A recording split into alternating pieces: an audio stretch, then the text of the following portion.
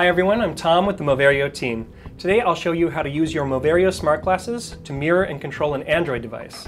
To do so, we'll be using the AirDroid and AirMirror apps. To get started, you will need to install AirMirror on your Moverio device and AirDroid on the device you wish to control. Today I'll be using the Samsung Galaxy tablet. You also need a free AirDroid account, which you can get at the AirDroid website.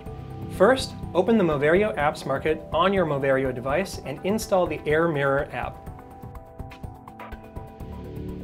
If you need help, please watch our tutorial on how to register for the Moverio Apps Market.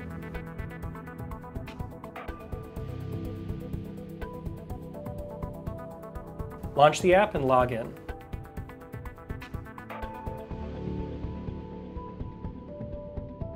Next, install AirDroid on your Android device through the Google Play Store. Launch the app and log in.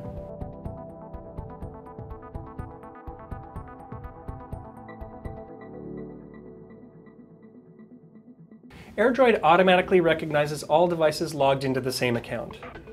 Remote control of your device requires special access.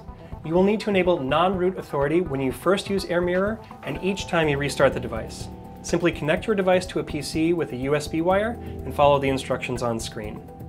After you have successfully started non-root access, you can disconnect your device from the PC.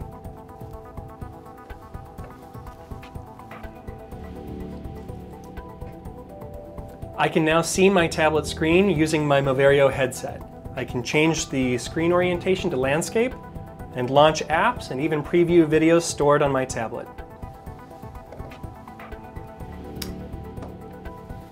You can also mirror and control your Moverio from a PC, iOS, or Android device using AirDroid and AirMirror. Check out those videos and more in our how-to series. If you have questions or comments, please leave them below this video, and thank you for watching.